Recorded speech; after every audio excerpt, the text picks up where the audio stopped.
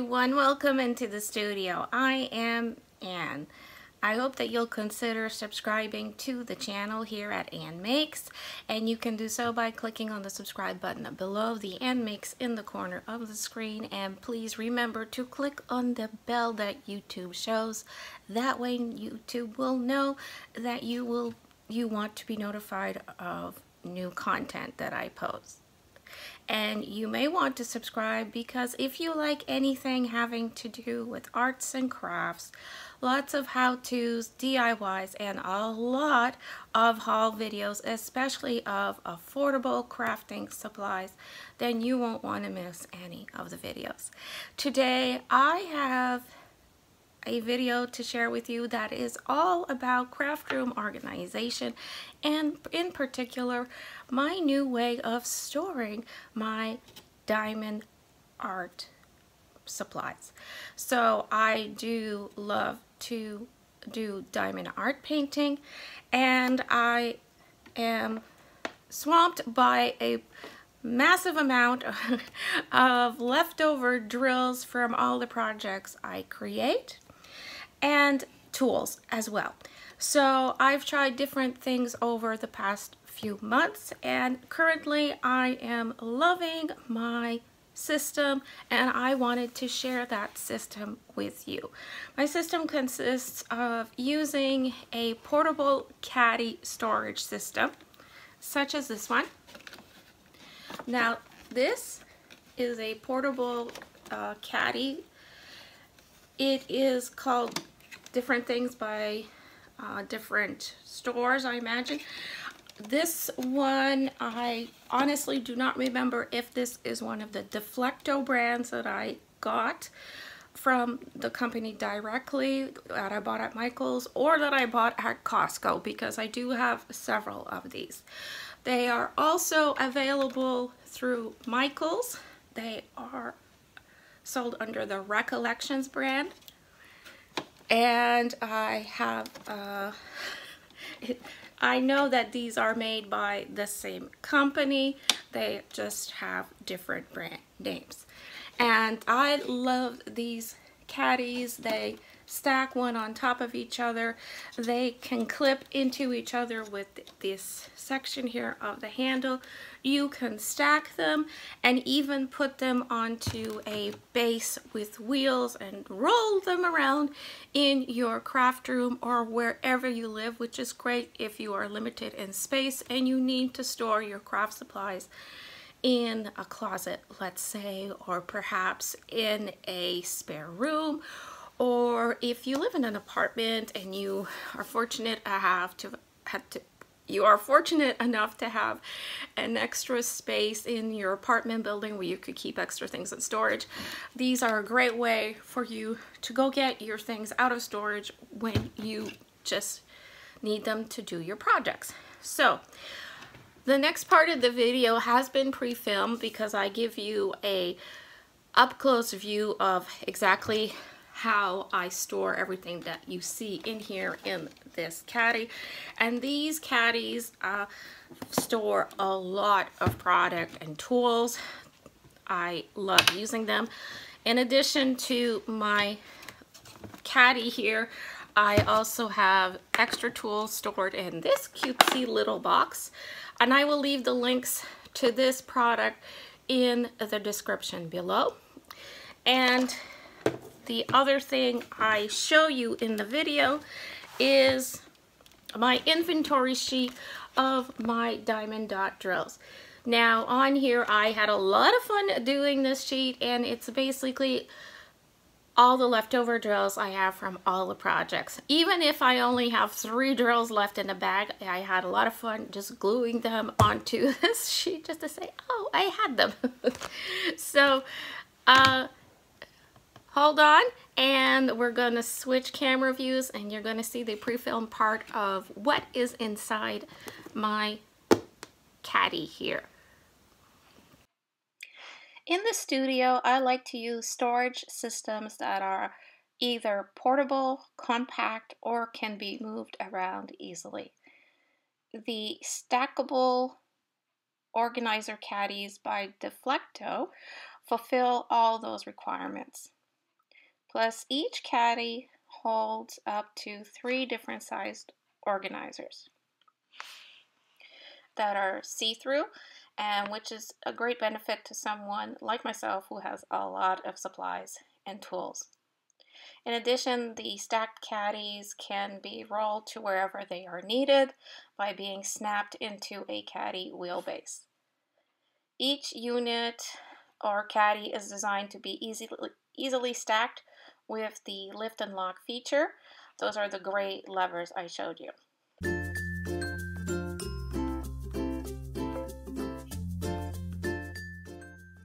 In this caddy, I choose to use the longest see-through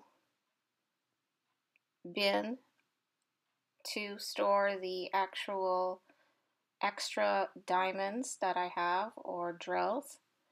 I can show you these containers come out very easily, and they just snap open, snap close very easily. And I'm showing you now that these are the little bags of extra diamond dots that I have left over from various projects and that I do or that I've done. And each bag is labeled with the DMC and diamond dots numbers. Some of these labels were provided to me because I work with the company, and I worked with the company on certain projects, and other bags I just made the label myself. So the bags I find are the best way for me. I've tried different things and I find those the most efficient. This is a DMC diamond dots chart that I got off the internet, printed the whole chart. It came out in 2 pages.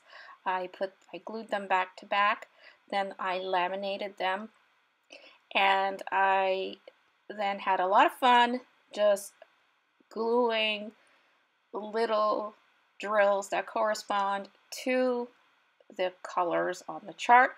I use the Tombow multi adhesive to glue the diamonds. I find it's a great adhesive for that. It holds super well. I can actually flick the little drills and they don't come off. They stay. I can fold this sheet, although it's not meant to be folded, but I can fold it, move it around, wave it around, and the little diamonds stay stuck to the laminated part of the sheet. So I really like this system. It's fun for me to see the actual drills on the color chart. Sometimes the color chart, because of my printer or the ink that I'm using, doesn't print the true color of the drills. So I just enjoy having the actual drills on the chart. So that's just a tip for you. So I'm showing you, I put back the longest unit. I have 2 other bins on the other side. In the medium-sized bin, I store all the extra trays that I have from various kits. I've also received extra trays in kits from Amazon when I've bought certain tools. So I do have quite a large amount of various trays to hold the drills. They come in different sizes. And so I store them in here. I don't have room to store more in this box, so for future projects, if I get any other trays, I have to store them somewhere else or pass them on or something. Now the final container contains what I call my labeling kit. In here, I will show you in a little bit. I'm just taking out some things that are not supposed to be there. Okay, so in here, as you can see, this is where I store my bottle of glue, so I can glue little drills to my chart. I have a Sharpie pen that doesn't bleed through paper for writing on the labels. A small pair of scissors to cut open the small bags of diamond drills, a diamond drill applicator, and of course a little bit of wax and in order to apply the diamond drills to the chart. A little spoon, which is always practical to scoop out a small amount of drills from the bags. In this little sealed zipper bag, I keep labels that I like to use for making labels for the bags to identify the colors by number, by the DMC and Diamond Dots numbers. And I'm just getting a bag that already has drills in it and it's labeled to show you an example. So when I'm done creating a label and applying it to the bag, that's what it looks like. In the next bag, I store small square or rectangular pieces of dryer sheets. I include a piece of this in each bag when I pour the drills that come in a kit into the little bag. I find that this helps to reduce the static. Here is a bag of bags. I like to use these clear Ziploc bags that are sold at Dollarama. They come in a package of 72 bags for $1.25. I only find these at Dollarama, of course, and I do find the plastic of a superior quality to the bags that usually come in the kits that have that red line. Those other bags I find are too thin. In this bag, I store rectangular pieces of paper that fit inside the Ziploc bags, and I just use these papers in order to give each little bag some body. It helps the bag to stand up in the baskets when I go to work on a project. And I'm just showing you, I open the bag, I insert the rectangle of paper. Next goes the small piece of dryer sheet.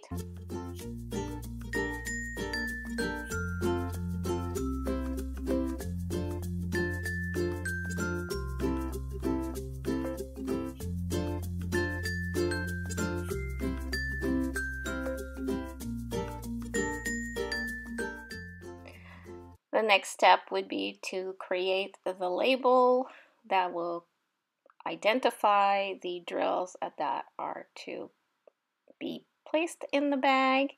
And there I'm just showing you an example of some bags from a different kit.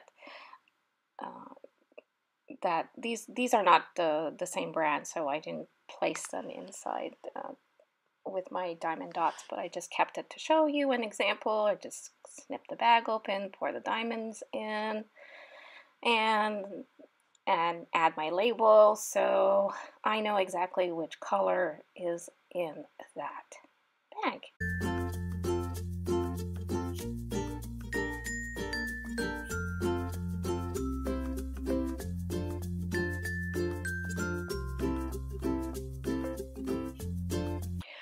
When I'm ready to work on a project, I use one of these clear bins that I buy at dollar stores. I stand up all the little bags of the drills pertaining to that project in the order that they come by the diamond dots numbers, and I just place a tool for applying the drills, some wax, my tray, and I just sit that on the desk where I will be working, and the bags stay upright. I just reach in, grab what I need, pour the drills into each tray, and away we go. Using this method, I find it's very neat and efficient for me. I just put everything back into their little bags, put all the little bags back into the see-through organizer, and of course the glue, the applicator tool, my spoon, etc. Everything goes back in this little organizer, which I will return to the caddy base there, and then I will be ready for the next time that I need to make labels or add diamond drills to the chart. Finally, all I have to do is place the clear organizers back into the caddy, And away I go, and I can go do my diamond painting. I hope you enjoyed this video and perhaps learned something new to you. Please give this video a thumbs up if you did like it. Share if you care. Leave any comments or questions you have in the comments below. I do reply to the all comments eventually. And any links about the products that I've showed in this video will be available for you in the description below. If I have the opportunity also, I will try to complete this with a blog post over at my blog at annmakes.ca, www.annmakes.ca. Please note that some links are affiliate links, but not all of them, just some of them. I want to thank you again for stopping by. Thank you very much for watching this video and commenting. And until next time, stay crafty. Bye.